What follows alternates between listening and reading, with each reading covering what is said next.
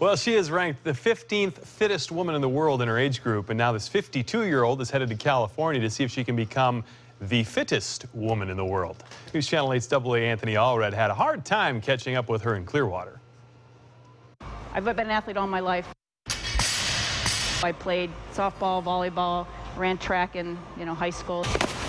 I played D1 volleyball at the University of Maryland, and right now at age 52, I'm probably in the best shape of my life. When it comes to power, strength, and agility, you could say Sue Velotte is one of the fittest women in Tampa Bay.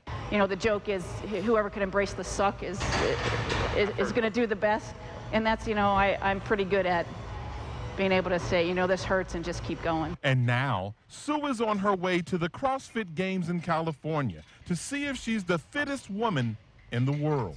Right now is my panic time. All the workouts were announced last night, so I'm trying to go through them and keep them straight and figure out our strategy, how I'm going to approach everything. To qualify for the CrossFit Games, it's a 35-pound bar. Video where she had 5 minutes to do 5 muscle ups and 10 power cleans. And now, she's ranked the 15th fittest woman in the world. Sue actually beat out about 3,000 or more other athletes in her age group alone, and that's in the worldwide group. She made the top 20, so she will be going to the CrossFit Games to represent the Bay Area and really the U.S. in this international competition.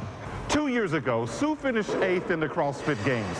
Last year, she had back surgery and didn't qualify. And now, she's going all out just to be declared the fittest woman in the world. That's really the end goal, is being crowned the fittest 50 to 54-year-old in the world. I mean, if I could break the top 10 a year after back surgery, that would be, I think, a huge accomplishment for me this year. In Tampa, Anthony Allred, News Channel 8. It's hard.